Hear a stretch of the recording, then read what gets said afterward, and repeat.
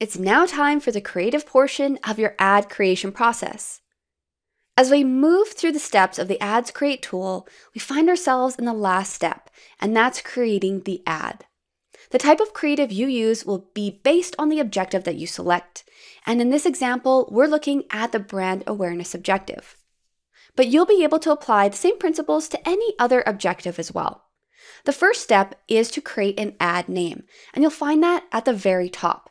It's here you can be as descriptive as you want. So I'm going to call this the LA Marathon ad number 1. I could be more specific and say that it has runners in the image or it has this type of video, but for now, this works really well for the naming convention. Below that, I can choose to create an ad or I can use an existing post. If I select that, Facebook will typically pull all the existing posts that I can choose from. But we're going to go over creating a new ad, and I really recommend using this process. Below that is the identity. So if you have multiple pages under your advertising account, it's here that you're going to choose your applicable page. We have the H+ Sport connected. Below that, we can advertise on Instagram. So if H+ Sport had an Instagram account and I wanted to create an Instagram ad, I would go ahead and connect that. Now we are in the format section. I have two options. Currently, the single image or video is selected. That's pretty self-explanatory. Or we can do a carousel. So here you can have 2 or more scrollable images or videos. I'm going to stick with a single image or video for now. Underneath, we have an ability to add an instant experience. This is an advanced technique, but you can also choose to learn more to see if this might work for your own advertising campaigns. Now we're in the media section.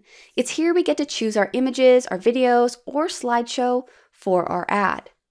Currently, we're in the image option, and if I wanted, I could also select video slideshow to upload that instead. Now for each ad, I have an option to create up to 6 ads with unique images. That means that Facebook is going to go through and test out those different images, and then eventually they're going to find the image that works best for the audience and the criteria that I set up. Basically, they're going to show that image more often. So Facebook is really intuitive and really intelligent that way. Currently here, you can see that I have an image selected. If I scroll down, this is where I can see the image preview. Okay, so I'm going to scroll up and I'm going to talk about how you can add an image. So here I have 2 options. I can browse a library or I can choose free stock images. If I have an image saved on my computer, I would simply add more images using this button here. Let's go ahead and search for browse the library. It's here I can see all the different images associated with my account. Next, I have the stock option, and stock photography has come a long way. You can find some phenomenal images, and this is free. The watermark is not going to appear in the final ad. It's powered by Shutterstock, and it's a great option for newer advertisers if you don't have that big photographer budget. So I'm going to go ahead and see if there's any images I think work. Here I can scroll down. If I like one, I can select it and hit continue. Facebook then is going to upload it, and here I have the add to option.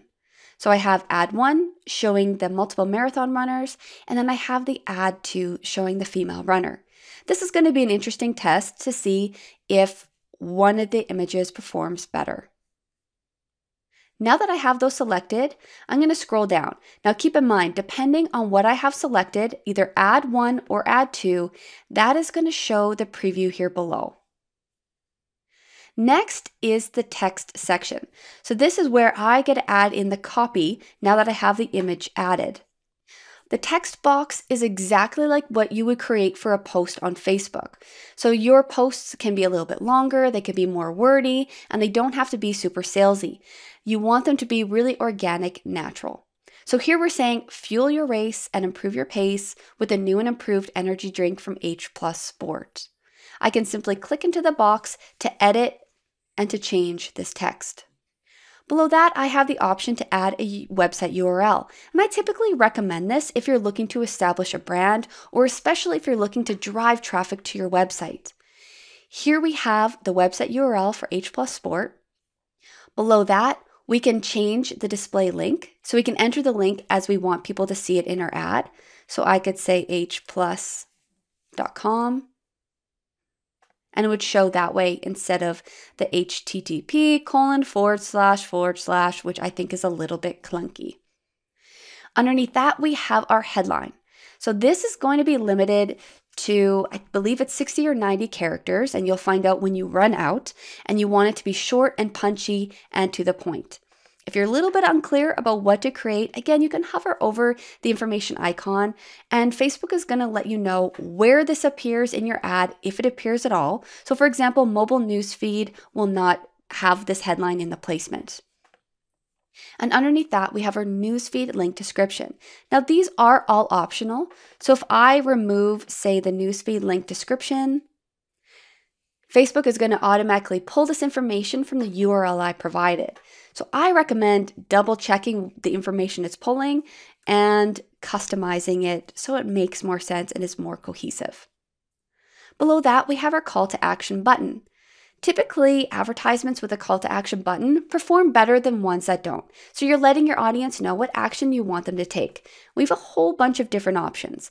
We can have them contact us.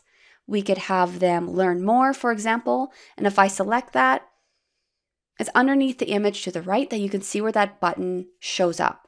And that button then is going to take them to the link that I provided. Underneath that, we have some conversion tracking. Because we're sending people to our website, Facebook wants us to add a snippet of code, which is called a Facebook pixel.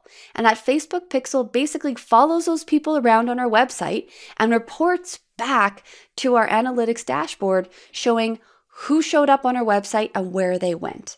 Now, this isn't always necessary for all the ads that we're running, but it is highly recommended. So if I select Facebook Pixel, it's here that Facebook is going to then, if you don't have a Facebook Pixel set up, walk you through those steps of getting that set up.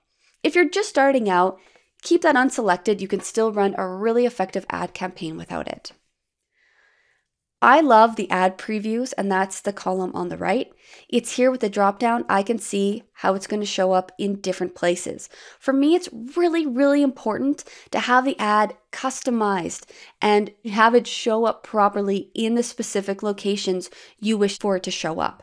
So I don't want an image to be cut off. I don't want the text to be cut off. It looks sloppy.